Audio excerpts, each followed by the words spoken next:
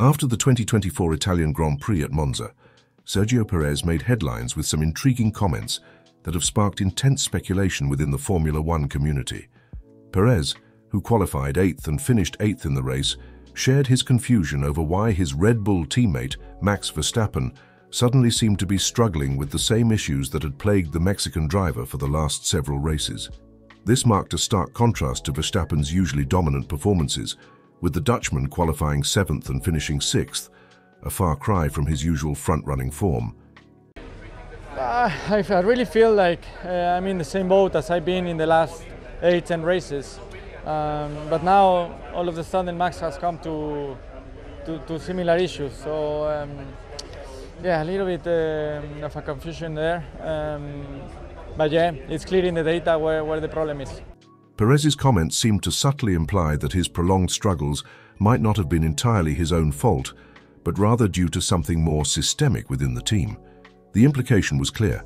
If Verstappen, who has been untouchable in recent seasons, is now facing the same difficulties, then perhaps the problem lies with the car rather than the driver, and as a result, this has fueled ongoing rumors and theories that Red Bull might not be providing equal machinery to both of their drivers. The idea that Verstappen's teammates have consistently underperformed since Daniel Ricciardo's departure in 2018 has long been a talking point. Pierre Gasly, Alex Albon and now Sergio Perez have all struggled alongside Verstappen, but found success or shown improvement either before or after their stint with Red Bull.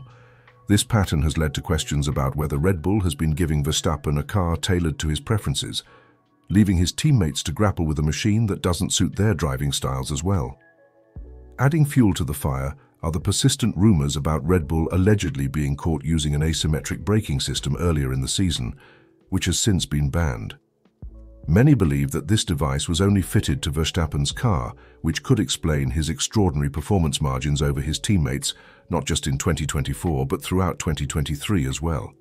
Interestingly, since Red Bull's supposed performance drop-off following this ban, Perez has appeared noticeably closer to Verstappen in terms of pace, as seen in races like Belgium, Hungary, Zandvoort and Monza.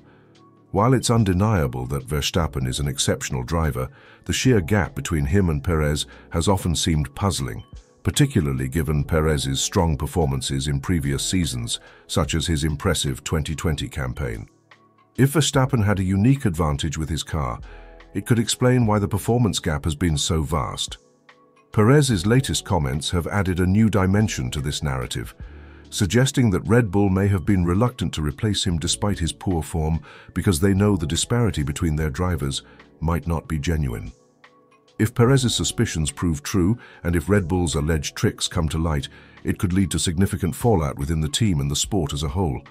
Perez's remarks may indicate that he is beginning to piece together a picture of why his performances have dipped so drastically compared to Verstappen, hinting at potential underhanded tactics by his own team. If these suspicions are confirmed, it could be the catalyst for major upheaval at Red Bull Racing.